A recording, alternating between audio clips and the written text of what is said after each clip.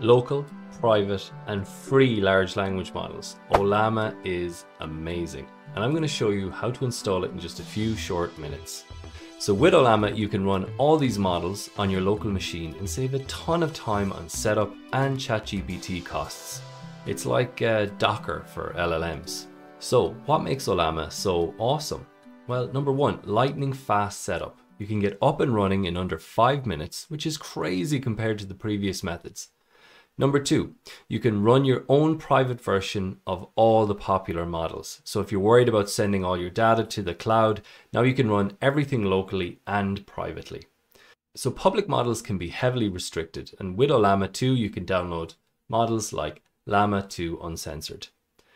Save money on ChatGPT API calls. So if you're running agents like Crew, your API bills can stack up pretty quick. So save some money by going local. You can switch between different models in different terminals all at the same time. And it works on Mac, Linux, and now in PC preview, which is running great for me the last couple of days. I'm going to show you how to get set up on Windows, but honestly, the install for Mac is very similar.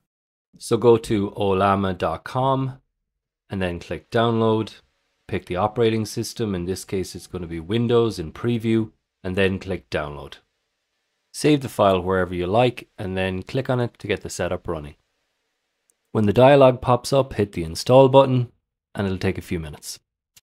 Okay, so once that setup file has finished running, I didn't actually see anything obvious in terms of a change to my interface. But if you look down here in your taskbar, you'll see the little llama icon indicating that it's running. So let's go and open up our PowerShell. Now, let's check if it is actually running. So let's type in Ollama, and here we can see it's running and the available commands. In order to see what models you have installed, you can just type Ollama list. And here you can see the latest models that I've just installed. If you want to install a model, you just type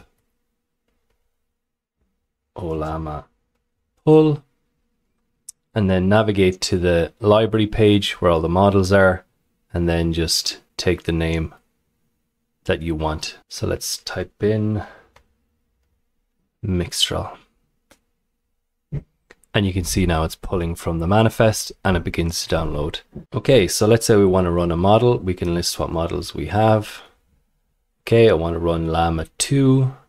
So I just hit Ollama run Llama 2.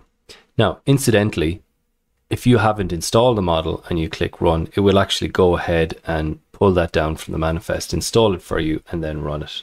And here's what it looks like when you hit run. How would I create a next.js app? Now you can see it's actually pretty fast. If you want to cancel, you just hit Control-C. You can hit /? to get other commands. And then when you want to exit, you just hit /BYE.